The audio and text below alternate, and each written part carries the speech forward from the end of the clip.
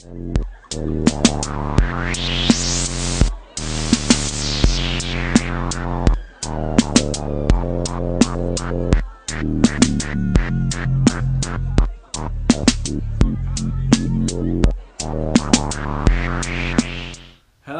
Hello. And welcome to the festive edition, so festive, Ho, ho, ho. of the Mr. Courgette And Mr. DBSB. Chilli and Zombie Experience. Wow, that was good. Yeah, that's pretty damn good this time. Yes. Excellent. So this is episode... 42. What is the meaning of that, eh? What is the meaning of that? Who knows? No. Anyhow, we thought for a change we'd try some chili and watch a film. Oh yeah, that'd be good. Maybe with some zombies. As a thingy. Yeah. So tonight we have a hot sauce that's come all the way from Germany. Oh, guten Abend. Ich bin eine Tasse Tee. This is called Berlin Brent, and it is made by the people that bought you Crazy Bastard sauce. Oh, I think we've tried several Crazy Bastards. Have we now? Well, I know I have because I tried it on Mr. Fritz and Fiery Friends as a special experimental live via FaceTime. Oh, internet thing. Yeah, an internet show. Yes. You with your friends in high places. Yeah, well, I recently travelled over to Berlin and met the awesome Crazy Bastard sauce people and tried lots of their range and came back with this one, which is only available in Berlin at the moment. You can't buy it online, but all the ingredients are grown locally and the chilies are grown in people's window boxes, which I thought was rather awesome. Yeah. That's brilliant. So lots of different chilies in this. So we're going to give it a shake, and we're going to try this with our new sampling spoons because look, we have merch. Well, when you say merch, for ourselves. Yeah, for ourselves. No one else can buy this merch. No, that would be just shameless profiteering. Yeah. That's not what we're about at all. No. Buy things here. There's no link. No, there isn't any. Okay.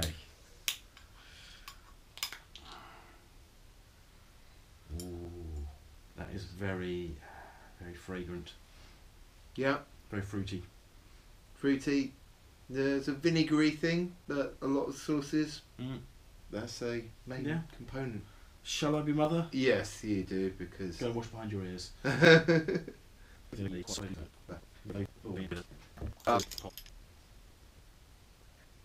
That is looking a good thick sauce. It is indeed. Almost chutney-like. Oh, got a healthy dose here. Oh, the onion opens up.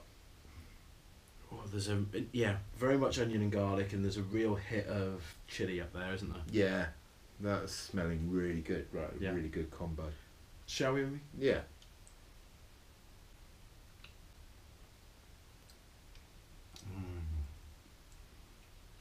It's a nice little tingle on your tongue. The onion and the vinegar comes through a little bit. And then you've got a little bit of a build. It's not insanely hot at all. No. Really nice sort of mellow, little bit of a build. It's quite a sharp sauce. I think that might be quite nice. It's something which's got a slightly sweet flavour. Yeah, definitely. So if you were to put it on a pizza with pineapple on it. No, you never put pineapple on a pizza. Why? Why would you do that? Because it annoys people. Now, you see, I think, right, I would put some of that on a big slice of cauliflower and cook it like a steak. Okay, yeah. I think it does need some sweetness to just go in with it, I think. You say you do words. So maybe you put like with some apple or something. Yeah. Oh wow. Yes. Okay. A sandwich. Visualize a sandwich. You got one slice like that, and then you got some cheese or vegetarian, vegan cheese alternative, then a slice of apple on top, and then a slavering of this sauce on top of that, and then the other one on top, and that would be yes. Yeah. Yeah. Okay. Recipes from DBSB coming soon. Yeah, but only in the astral plane. So tonight's film. Oh, anyway, there's a thumbs up from me on the sauce. Yeah. Awesome. And you can't buy it here, but you can buy many other crazy bastard sauces here, and you can follow their address and go to their shop and buy this one. But tonight's film is The Night Eats the World. This is described as 28 days later meets Shaun of the Dead, which I'm perplexed about, because 28 Days Later is a fairly serious zombie film, and Shaun of the Dead isn't. How do you Well, I'm trepidatious of this review because the other review says engaging, emotional, scary, a masterpiece. So I get the feeling it's probably going to lean more towards the serious. Yeah. But it's got the Eiffel Tower in it. Yeah. And it's got zombies. And I don't know what else we could ask for, really. No. Cool. We'll see you back here in a bit.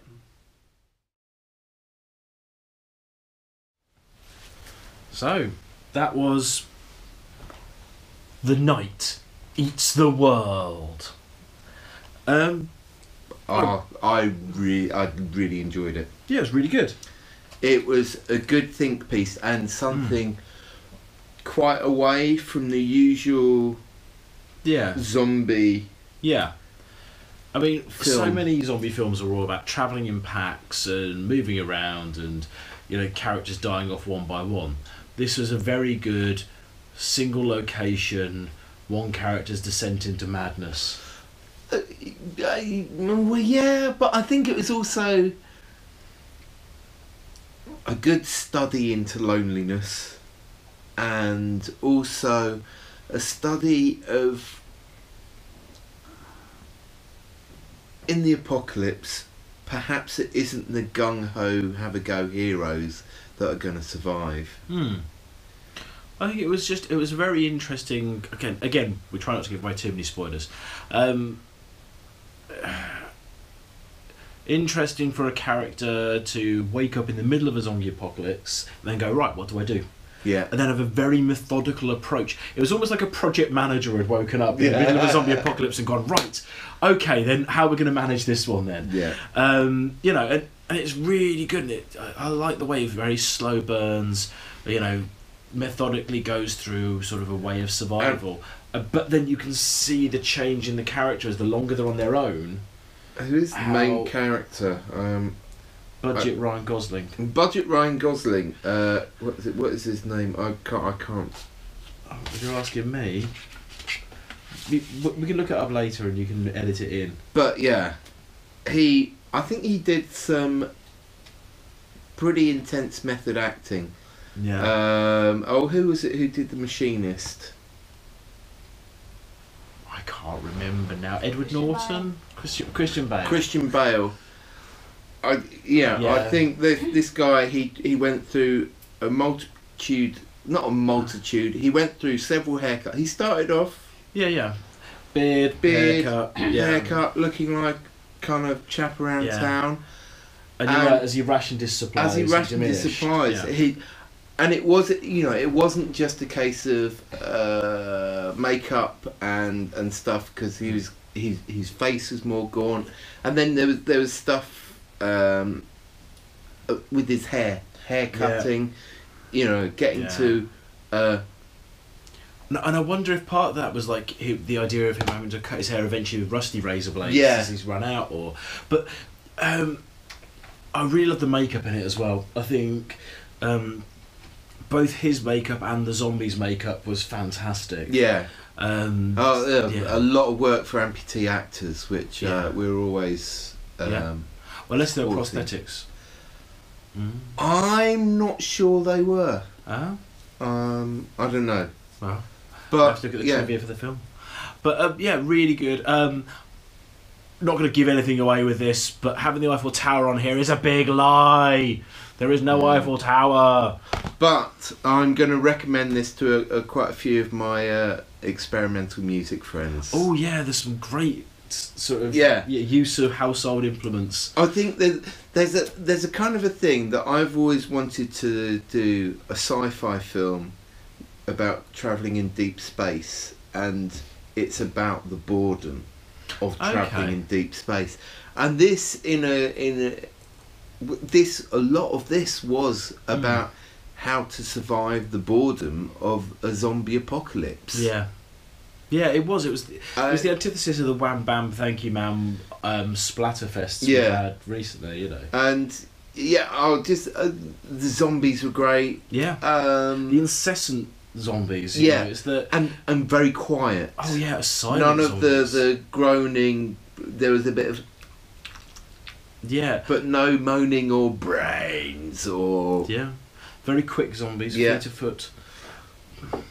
But not necessarily the most intelligent zombies, but just the smell of flesh and knowing how to get through a gap and get to people. Yeah.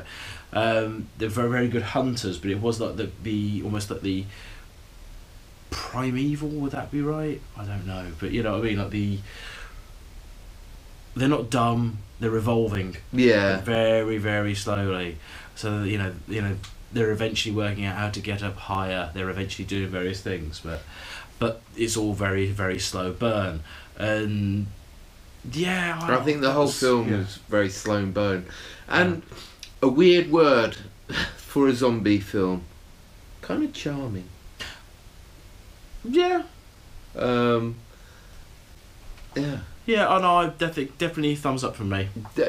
Thumbs up and a sore finger from me. Awesome. Yes, I hope that's not a zombie bite.